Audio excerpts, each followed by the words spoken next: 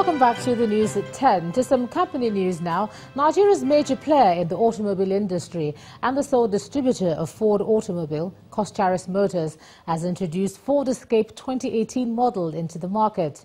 The general manager, marketing of Coscharis Motors, says with the addition of Ford Escape 2018 model into its lineup, Ford has responded to customers' demand for comfort and smart technology. He was speaking at the 7th Auto Parts Africa Expo held in Lagos.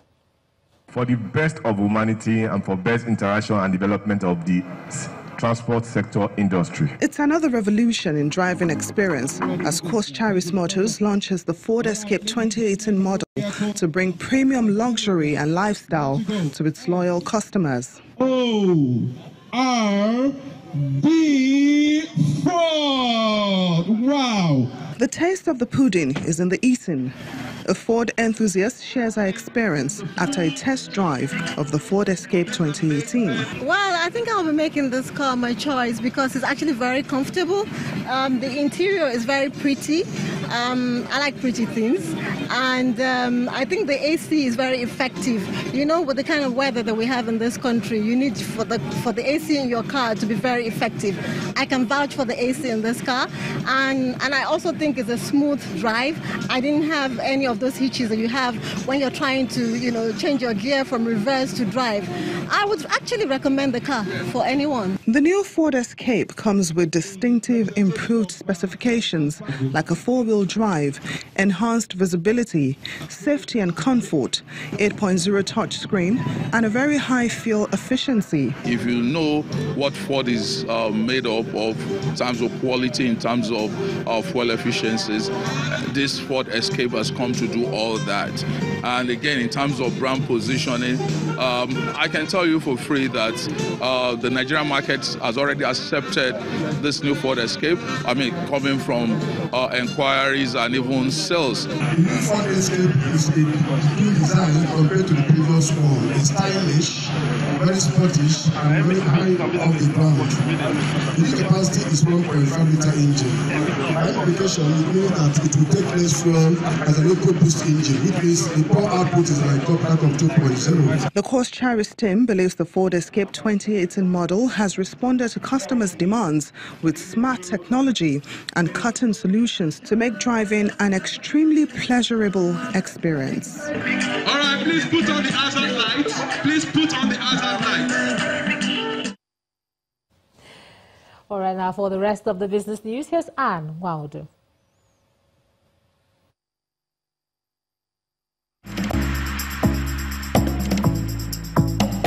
You First. First Bank.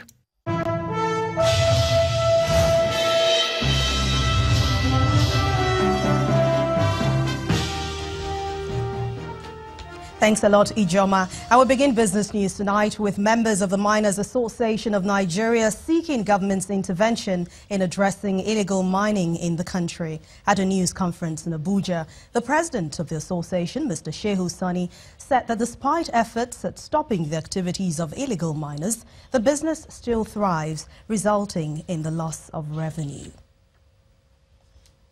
The unlisted securities index of the NASD OTC Securities Exchange recorded 112% in the first quarter of this year, and the growth was fueled by 122% increase in the value from 1.61 billion naira to 3.59 billion naira.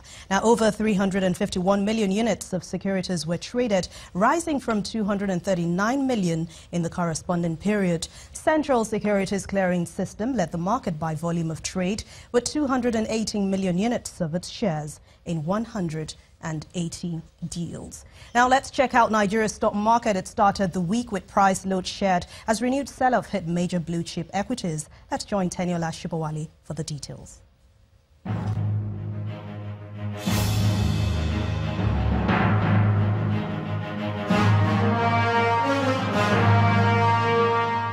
Hello and welcome to the Stock Market Report.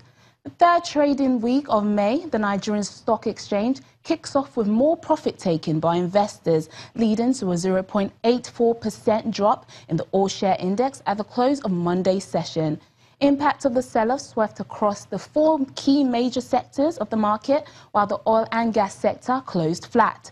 Overall transactions churned out a total of 218.77 million units, worth over 2.23 billion naira in 4,109 deals, driven mostly by the shares of UBA, FCMB and Sovereign Insurance. The top 3 out of 11 gainers are the shares of Caviton, Mutual Benefits Assurance and Sterling Bank, while the top 3 out of 33 losers are the shares of CNI Leasing, First Aluminium and Hoando. And that's the stock market report. I'm Teniola Shiboale.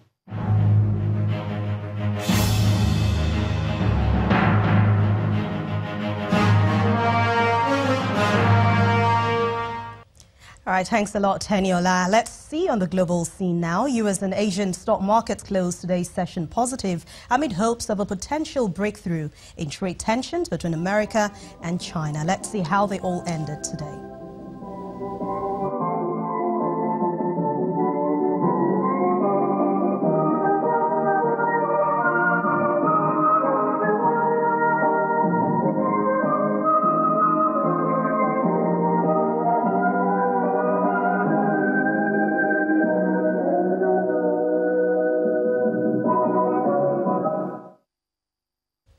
With those numbers, we end business news for tonight. Thank you for watching. I'm Anne Nwawadu. It's back to you, Joma.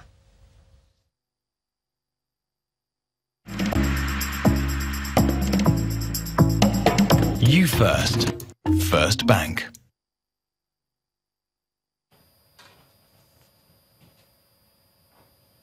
Thanks a lot, Anne. Dozens of Palestinians have been killed, hundreds more wounded by Israeli troops following clashes at the Gaza border. The violence came as the United States went ahead to open its embassy in Jerusalem today, drawing anger from many in the Arab world. The protests, which had been going on for weeks in the build-up to the Palestinian Day of Catastrophe, began to escalate on Sunday and worsened today. The clashes with Israeli security forces resulted in more than 50 deaths. The Israeli army said 35,000 Palestinians were taking part in violent riots along the security fence and that its troops were operating in accordance with standard procedures. Back in Jerusalem, a ceremony marking the opening of the U.S. Embassy was taking place. First nation to recognize U.S. President Donald Trump, who was not present, sent a video message. The United States will always be a great friend of Israel and a partner in the cause of freedom and peace. And we extend a hand in friendship to Israel, the Palestinians, and to all of their neighbors. Addressing the ceremony, Trump's senior advisor on the Middle East, Jared Kushner, said the sizing of the embassy in Jerusalem shows the world the U.S. can be trusted. But today also demonstrates American leadership. By moving our embassy to Jerusalem, we have shown the world once again that the United States can be trusted. We stand with our friends and our allies, and above all else, we've shown that the United States of America will do what's right, and so we have. An excited Israeli Prime Minister Benjamin Netanyahu said it was a great day for Jerusalem. What a glorious day. Remember this moment.